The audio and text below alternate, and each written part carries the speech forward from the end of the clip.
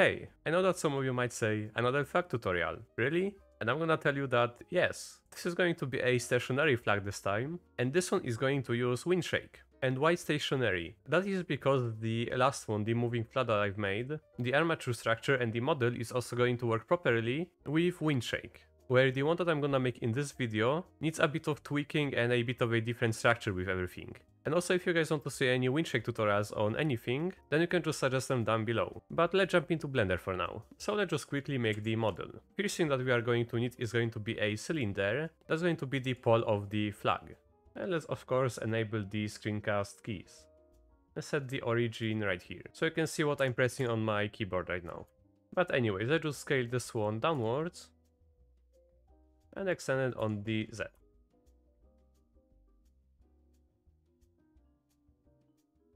And then just shade it smoothly.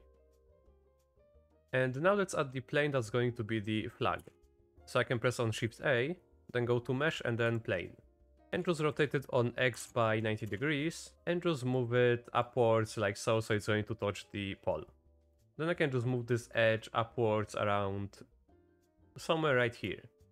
And this should be appropriate for a flag size. And now what I need to do is add loop cuts to the flag by pressing on Ctrl and R. And I'm just going to add around this amount, which is 24. And a bit less horizontally, which is 14. And now while having the pole and the flag, we can select these both and then just rotate them on Y by 45 degrees. Since this flag is going to be hanging from like a wall, for example. And I can also select this face on the top, then go to the normal view and just drag it a little bit downwards. And just select everything, go into the edit mode and just shade it smoothly again. And on the pole what I like to do is enable auto smooth on 55 degrees. And the flag isn't going to have the auto smooth because it's going to have the cloth simulations later, which can create some visual deformations. And for now you can see how this flag is going to be attached to basically this pole right here, and usually how a flag is connected to this is through the edge points right here. So what we need to do is go to the vertex selection mode. You can press 1, 2, 3 on your keyboard to change between these, or just press on the icon. And we want to select this edge as well as this one. Then here in the vertex groups, we just want to create a new vertex group. And this is going to be the pin group. And then we just assign the selected vertices, which is these two, to this pin group right here by pressing on the assign button. So if I deselect these two now and press on select from the group, it's going to select these two again. And for now I can unhide the pole. And this is where we do the cloth simulation. So on the right hand side under the modifiers, there is going to be this button which takes you to the physics properties. And from the physics properties, we want to press on the cloth. And after I choose the cloth simulation, right now we are on the first frame. And if I press the spacebar, it's going to start the simulation. And if I hold shift and the arrow keys, I can go from the start and to the end. But right now you saw that the cloth simulation was, well, failing. And that's because we need to assign few settings on the right hand side. One is going to be the shape. This is where we put the pin group that we just created. This will make it so if you start the simulation, it's going to hold onto this pin group right there. And you can see that it's already giving like a proper flag simulation, but there was some clipping. And we don't really want any clipping, so that's why we go into the collision and enable self-collision right here. And these default settings are pretty alright. So I can start this simulation once again. And now the flag is going to look like this. And this is pretty alright for a basic flag model, right? This is how normally a flag would behave. It would be mainly holding onto this pin point, which would be holding it around this shape. But another thing you can do is, for example, mess around with these different properties. For example, the vertex mass, that we can change to 1 kilogram. Now if I reset the simulation and press on play, you can see that it's kind of going in a different way. And there is also the stiffness settings. We have the tension, compression, shear and bending, as well as the damping. This one we don't really need, same with the pressure. These settings right here are the main ones that you can mess around with, Same with a bit of the self-collision right here. I could change this one to 0.01 instead of 0.15. And just press on play again.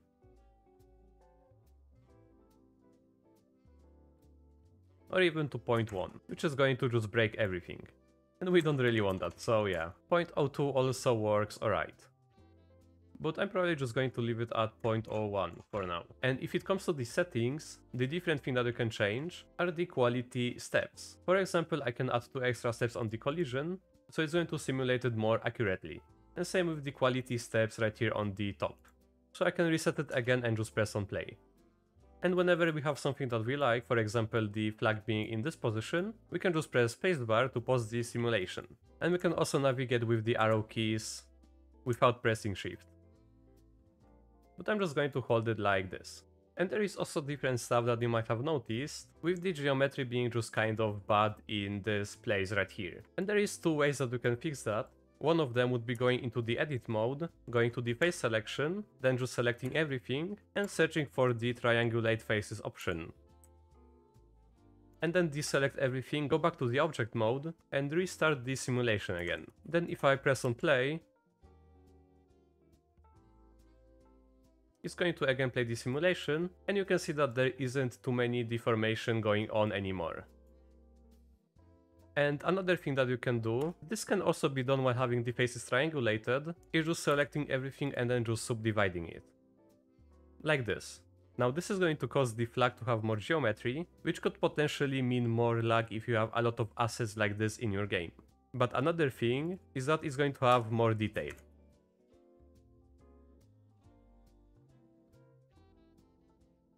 So it's going to be like this. But I'm just going to keep it without the subdivision. And what I could do really quickly right now is add a texture to this flag. And I can do so by going into the shading, and while having this flag selected, press on a new material. And I also have a node wrangler add-on. I'm pretty sure this is the one that adds the nodes. If I'm wrong, someone can correct me in the comments. But what this add-on allows me to do is, for example, if I have this principled BSDF selected, I can simply press on Ctrl T to add a image texture node with already set coordinate nodes. So let me just press on a random flag texture that I downloaded from the internet. And I got this British flag PNG from Wikipedia. So now I'm just gonna go back to the modeling. And here I kind of just need to go into the object mode again and just restart the simulation. So if I go back to the material preview, I'm going to have the British flag right here. And of course you could apply the material on the PBR texture in Roblox Studio, but then you also might have to manage the UV editing. But as we basically have this model right now, we need to apply the geometry that it has now. And we do so by going into the object, then apply, and then right here on the bottom, you're going to have the visual geometry to mesh option. So now it's not going to have the cloth simulation anymore. And you can see that it has the geometry applied in the edit mode too. And now we need to add an armature to this flag because the bones are going to have the wind simulation later. So while having nothing selected, I'm going to press on Shift A, and then I'm going to add the armature right here. And then it's going to add this bone and this armature object in the hierarchy. And for now I can hide the cylinder and just move this bone to the flag. And just rotate it on X by 180 degrees. So this one I want to just position roughly around where the point is, from which the flag is hanging on. And that is because these points, these are the points that we don't want to move.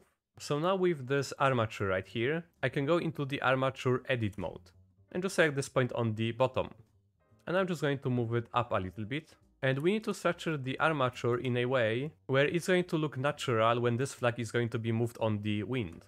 If you see something like, for example, this basically central whole part, we don't want to have any bones next to each other, because if, for example, there is a bone on this side, it's going to interfere with a bone on this side right here. And it's going to make it where the flag is going to be clipping into itself.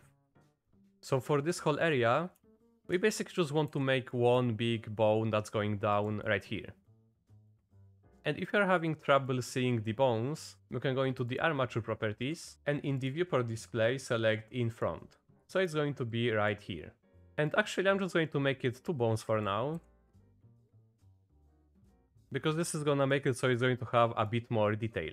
But you can see how this flag on the bottom is separated into 3 different kind of sections. One of these sections is just going straight down, so I can add a bone like this. Then another one, which is this one, I need to give it a separate bone that's going to stay on here and just control the weight of this area. And I can do so by pressing on one of the bones and just pressing on Shift and D to duplicate it. And just position it right there. And you are going to see this line of dots. That means that the bone is going to be connected to the parent bone right here. If you for some reason can't see this connection, what you need to do is select this point, the starting point of this bone, and the ending point of the previous bone, and press on Ctrl P. And I don't have these options right now, but I could for example just clear the parent. So now this bone is going to be separate from the hierarchy, and again press on this point, then this point again, and just Ctrl P. Oh, this is my bad, you need to select the whole bone, then this point, and then press on the Ctrl P menu. And if you select connected, that's going to make it so this bone is going to travel to this point right here, and we don't want that. We want to select the keep offset. So it's going to make the checkered line right here again. So now this one is going to be offsetted from the parent. And there is also this other area right here that we could either leave or just add another bone, where this one is going to be just a little bit smaller. So it's going to have less influence over this area. And that's basically everything for the flag structure. So hey, this is something that I noticed in editing, and I forgot to add another bone in this little area right here, because this part is also kind of just standing out. So it would be good to just add a bone right here. And to apply the armature to the flag, we need to go into the object mode again, then select the flag, then the armature, and press on Ctrl P. And you need to select the object that you want to parent first, and then the armature later, because you're not gonna have these options right here. And then we want to select with automatic weights. So if I for example select the flag, and then go into the weight paint mode, right now you will see how these bones have weight on a part of the mesh. And the weight is going to be shown right here from the vertex groups. And then there is a little bit of manual fixing that we need to do, and that is because we don't want these pinpoints to move. This first bone isn't going to be moving anyway, so we don't need to do anything with this one, but this one that's a bit lower, we want to remove the weight from this area here. And we do so by changing the brush weight. I did this with a right click, by the way. You can also change it here on the top, but we need to set it to 0. And just go over this area like so. And then I can just smear it out a little bit.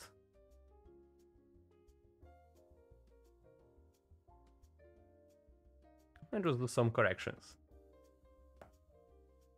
Something around there should be good.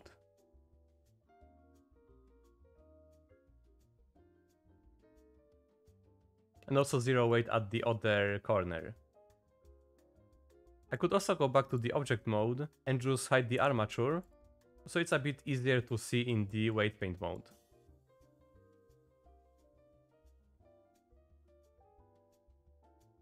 And here this bone, you can see that it has red on this area, but not really too much here.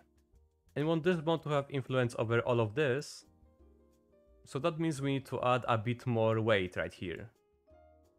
Around 0.8. Because again, this is going to prevent clipping.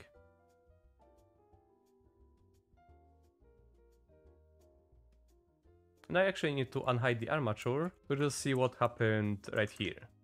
Now this bone that's right here, this is the bone 02. I don't know why, but it also should have had a lot of more area around this part and not only here. So again, we need to do manual fixing.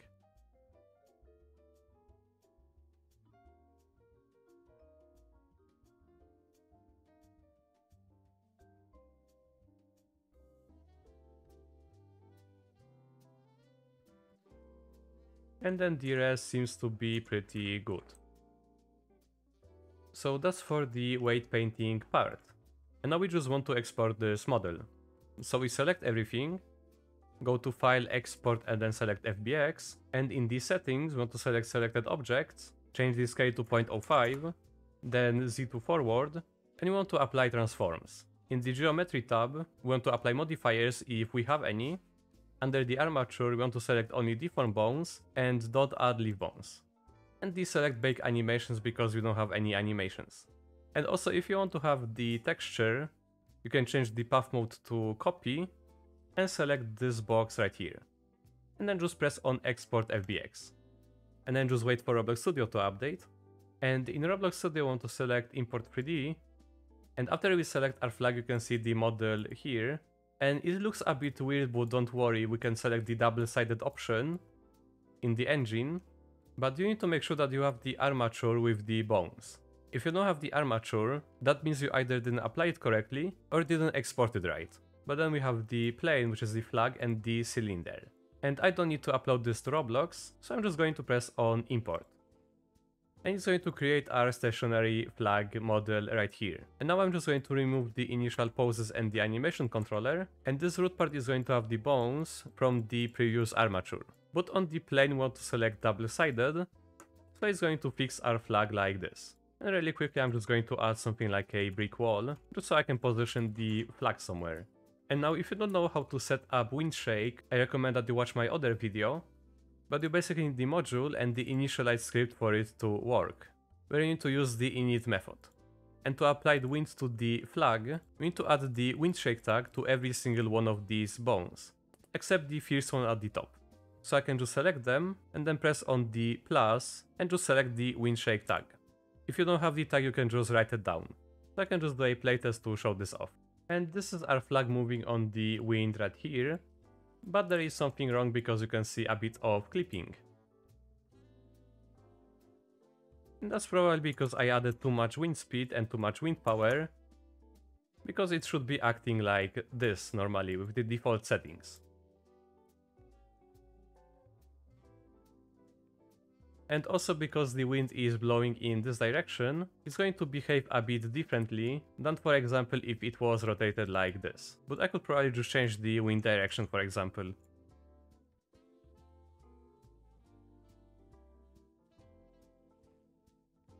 And overall, for a quick tip, if you have too much clipping on your flag, what you need to do is go back to Blender and back to the weight paint.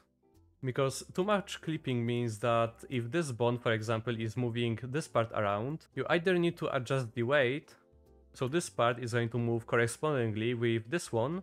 So you saw as these two parts were clipping with each other, you will need to make it so this area also has the same weight as this one. You will need to go over like so. And also need to make sure that this bone isn't interfering with this. Now I think I did a bit of a mistake, where I shouldn't have removed the weight from this part right here. So it was supposed to be something of this sort.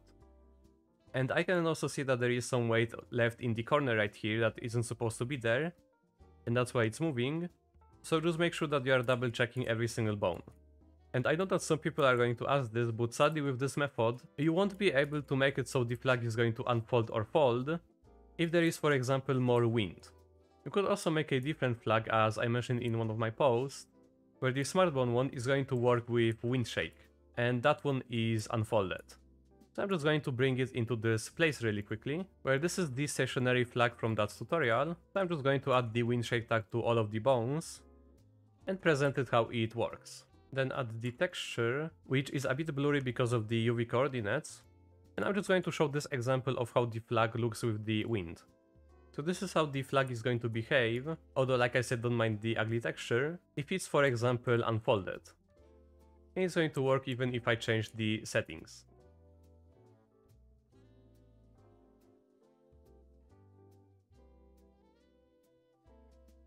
But overall I prefer something like this. So yeah, that is basically going to be everything for today. So if you found this tutorial informative, then you can leave a like, and also subscribe to the channel if you want to support me. But yeah, if you have any WindShake tutorials that you want to see me make, then you can suggest them below.